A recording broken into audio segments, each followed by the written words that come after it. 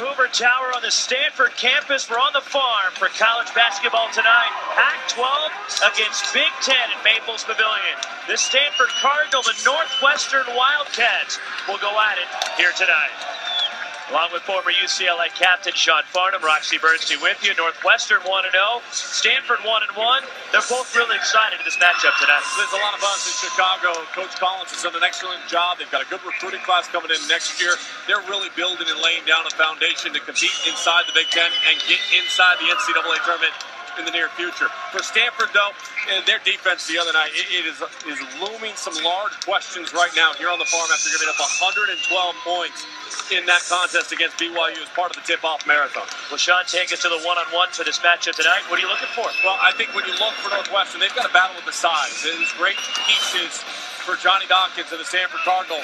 They've got to be able to handle them on the boards. They've got to be able to match their intensity for Northwestern. For Stanford, you know, Coach Shaw in the football program, they got Tyler Gaffney. They want to get into the second line of the defense. They don't want those big defensive tackles able to stop them.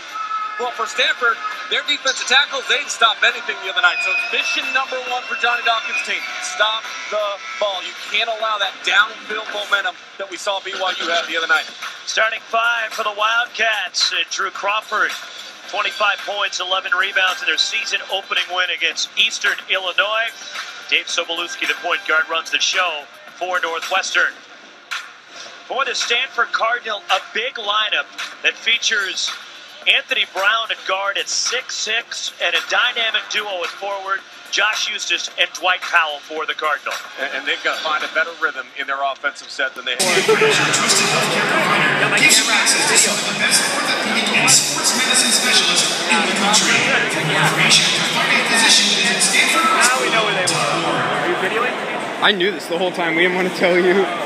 All right, fans, tonight we've picked a lucky fan to compete in a half-court shot contest. Our contestant will get 2 attempts to make the half-court shot. If he sinks it, he will win a $100 gift card to the Stanford Bookstore. All right, fans, make some noise as Ryan will take his first attempt.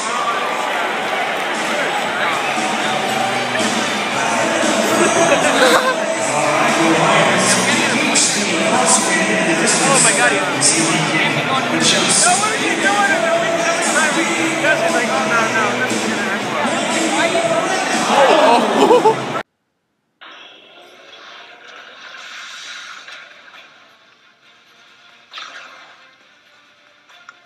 Beautiful night here in the San Francisco Bay Area.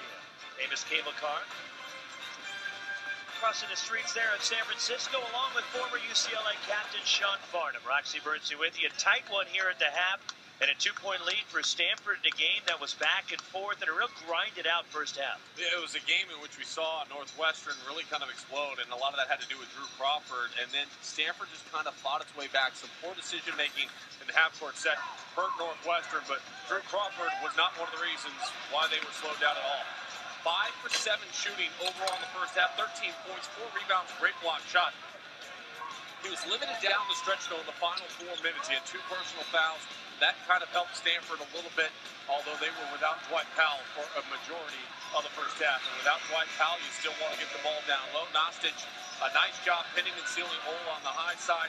A couple high lows, good impact of the defensive end of the floor. Nostich, 3 of 5 shooting, 8 points in that block shot, but 0 rebounds from the big guy. And Stanford's got to do a better job on the glass. They're only up 1, and their size advantage is very key for them here. And in the second half, for me, you throw all these numbers, you look at the scoring, it's 9 turnovers in the first half for Northwestern.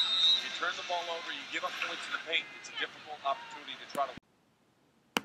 Lays it in. Sean Cobb, one of those parts, though, for Northwestern that's a positive leaving Stanford. And for Coach Collins, a great embrace with his former colleague on the Duke staff. And Johnny Dawkins, a nice win. So the Stanford Cardinal, a 71-58 victory.